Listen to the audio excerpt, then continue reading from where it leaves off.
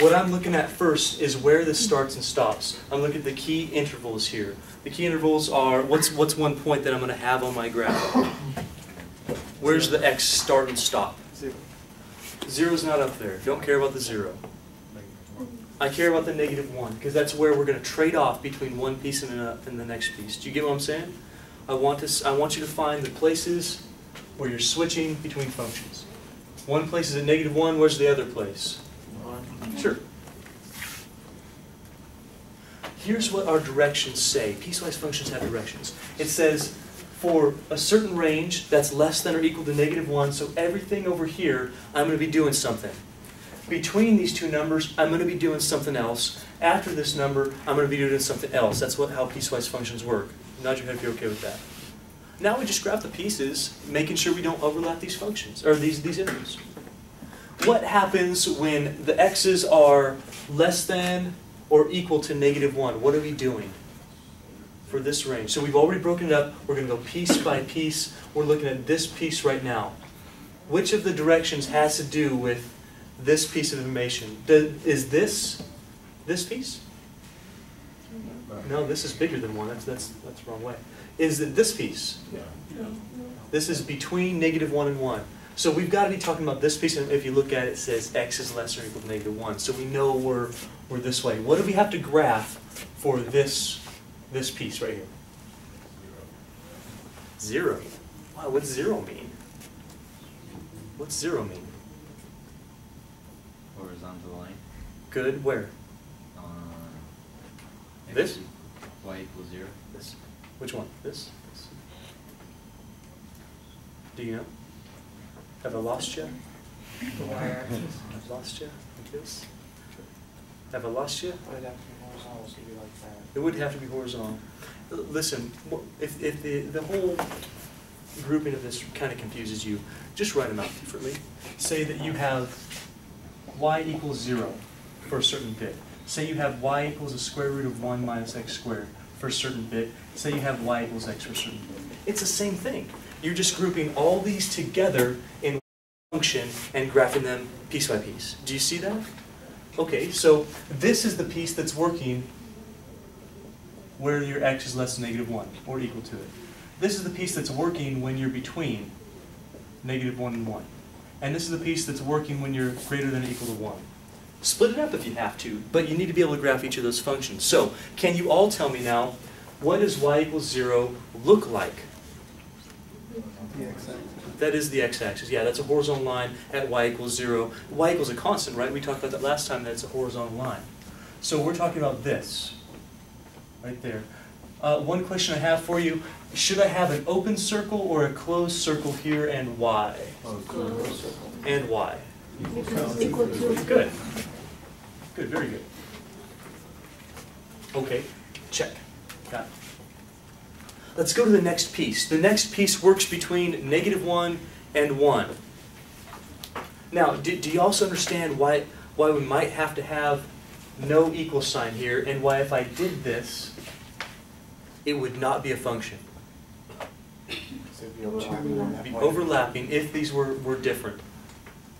Yeah, that's right. So you're never going to see equals equals. You're always going to for the same value. You're not going to see that.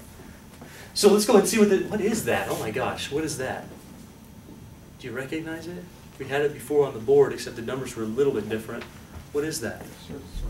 That's circle. If you squared both sides, you get y squared over there, wouldn't you? If you added the x squared, you get x squared plus y squared equals 1. That's a circle.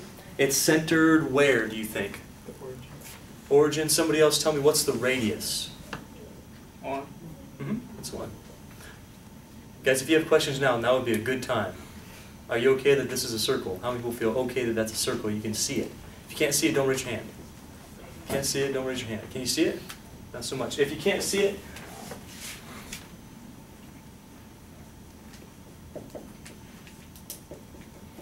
if you're like, oh my gosh, what in the world is that? Square both sides. You get y squared equals 1 minus x squared. If you add the x squared, you get x squared plus y squared equals 1. Now, this isn't, we cheated a little bit. We cheated because this is not an entire circle. An entire circle would be that. You clear? That would give the top half and the bottom half. What are we talking about? The top half or the bottom half? Which one? Top. Or just the top half right now. So we want the top half of a circle, centered at 0, 0, with a radius of 1. Well, that looks to me like it's going from here to there. It's going to have an open circle right here, but it's been closed in by the previous function. That's kind of cool, right? We don't have an overlapping point. Is it going to have an open circle or a closed circle here? Yeah. Again, why is it open? It's not equal to. Doesn't have that little equals. So we've got our first piece, we got y equals 0. We got our second piece, the top half of a circle centered 0, 0, radius 1. The last piece, oh, the last piece, y equals x. How are we going to do that? Y equals x. What's y equals x look like? So it's a line that goes through the origin. Okay. Okay, so normally we would just have a diagonal line, yeah? We've actually already graphed that, it's right here. So if we were to graph that, we'd have this thing. It'd be through the origin, it would go through the point 1, 1, wouldn't it? Because when you plugged in 1, you get out 1. So I know that it's going to go through that point, and in fact it's going to be solid because there's an equals there. So if I were to graph it, it would be that diagonal. However, I can't have it exist over here because then this whole thing wouldn't be a function. We're talking about just the piece that's that way. So I'm going to extend that line, erase this piece because I can't have it there. I've already got my piece in the function for that part, that range, that interval. This is the interval we're looking for. That's the piece in the function. Isn't it kind of cool looking? I think it's cool looking. Are you able to understand it? Can you follow? How many feel okay about that one? Good. So piecewise, delineate your. Oh, use that word again. Delineate that x-axis by the appropriate intervals. Graph each piece you get down.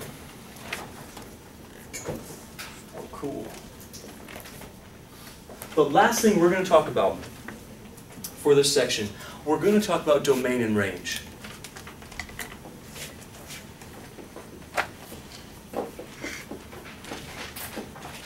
More about domain and range.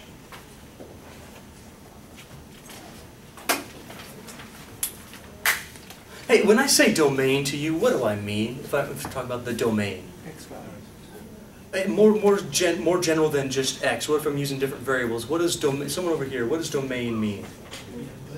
Yeah, the inputs. Yeah, you're absolutely right. So when I'm talking about domain, what we mean is all the values you can input into a function.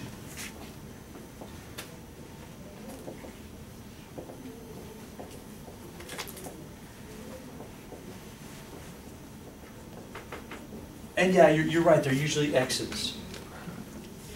Typically. Unless you're dealing with like a position function, then you're talking about time. It has to be time. If domain means all the inputs, what does the range mean?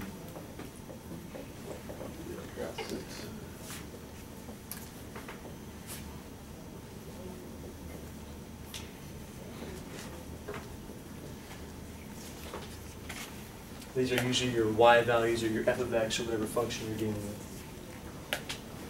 Now, in most cases, we have some sort of constraint, in real life especially, we have some sort of constraint on the domain. Let me give you a couple examples on this. Let's say that I give you an example here. The area of a square.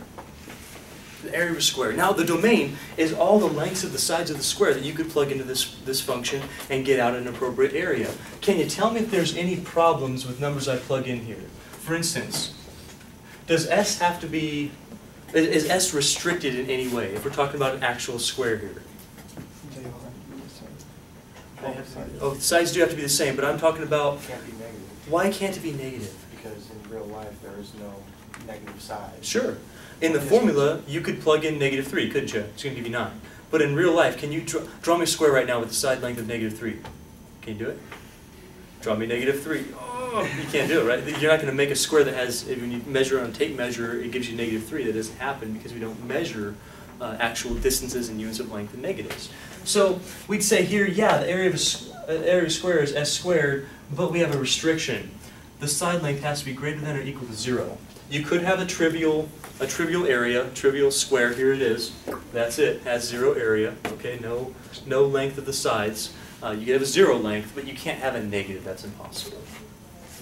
We also could have some formulaic restraints, like that one. Like that one. Y equals 1 over x. Is there any number I can't plug into that? Sure. Why not? Yeah, because your teacher, the first time they showed you a fraction, say, now what number can't you divide by? And you're like, 0. Like, oh, good job, little Johnny. You got it right. Never told you why, right? But you can't divide by 0. Any other number is going to work. Positive, negative, you're fine, but not 0. How about this one?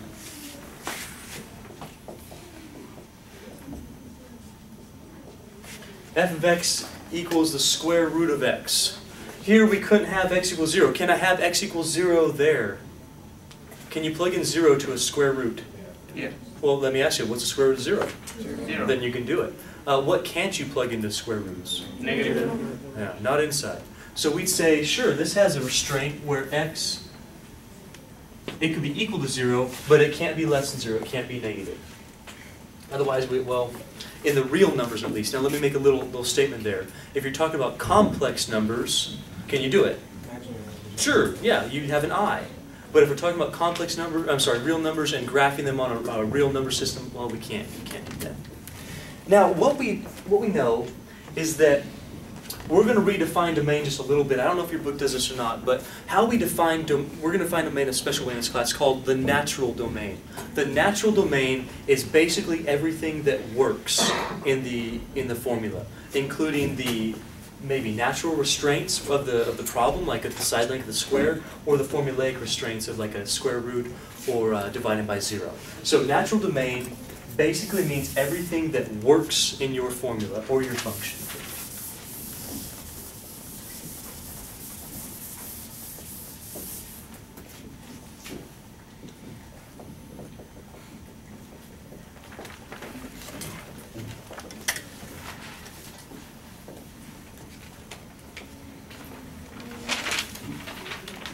All values that work in the formula.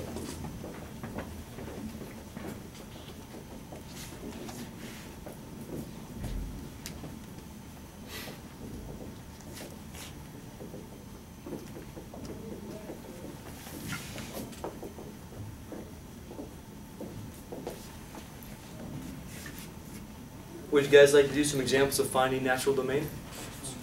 Or domain in general? I was hoping you'd say yes.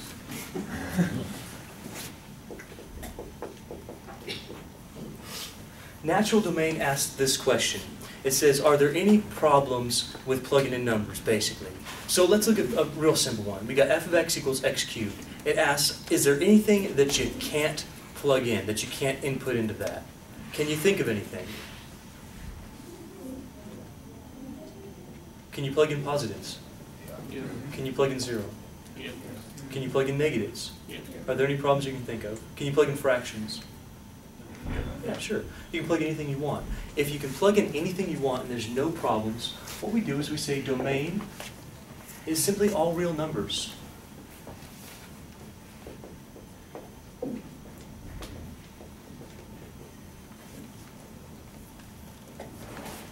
All real numbers.